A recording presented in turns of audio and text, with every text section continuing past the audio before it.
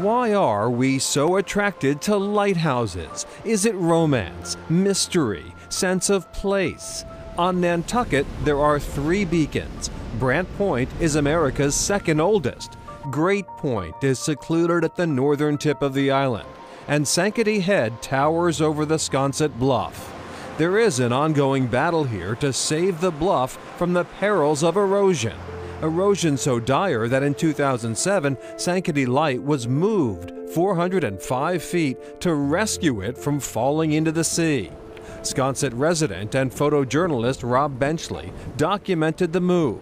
Today, he is keeper of the key. The stairway wiggles and it's supposed to. 65 stairs and 2 ladders bring you to the light. And then there's the view. Wow. This is a treat. Thank you, Rob. On a visit in 1852, Herman Melville wrote to Nathaniel Hawthorne, "Here, in strange and beautiful contrast, we have the innocence of the land, placidly eyeing the malignity of the sea." I like to say in the off-season, all Nantucketers spend the winter leaning against the wind, because it really does blow.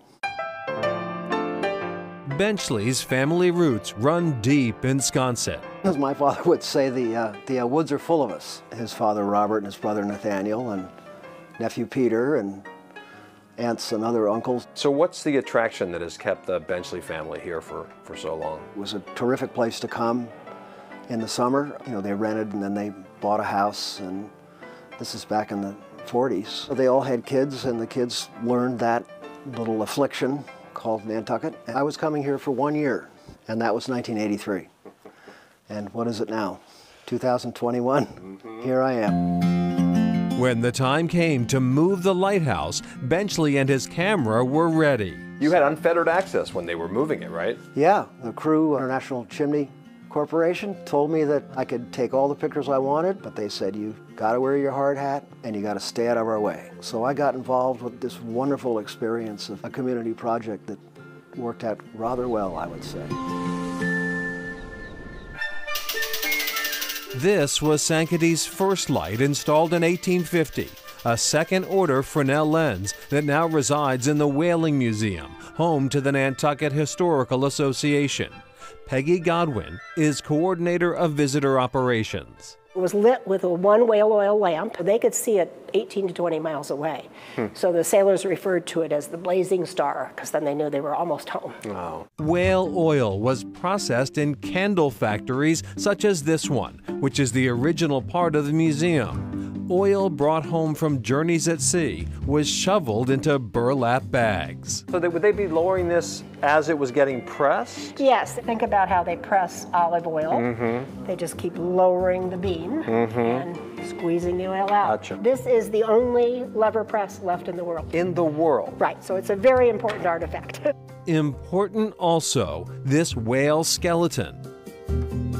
That's a fabulous thing. This is a young adult sperm whale, 47 feet long, and unfortunately it died on our beach. But we got permission to keep the skeleton and display it here because it really does tell the story of Nantucket.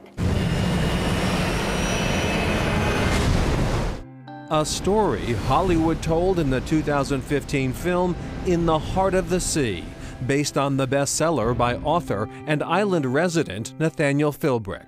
He told the true story of the Essex, which is a story we tell on a daily basis here in the museum.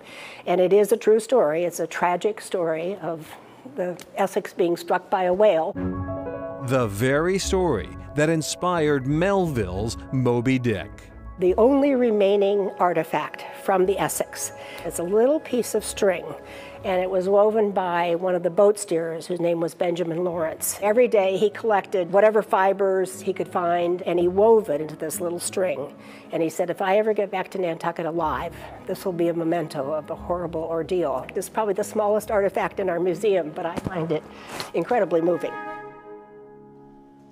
And the Whaling Museum is far more than that, telling stories of Nantucket through time.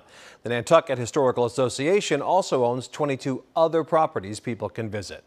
And Peggy Godwin dispelled a myth about so-called widow's walks seen on so many houses. They were built not as lookouts for returning whaling ships as commonly thought, but for fire prevention. Chimney fires would be extinguished from the roof, so the correct term is roof walks.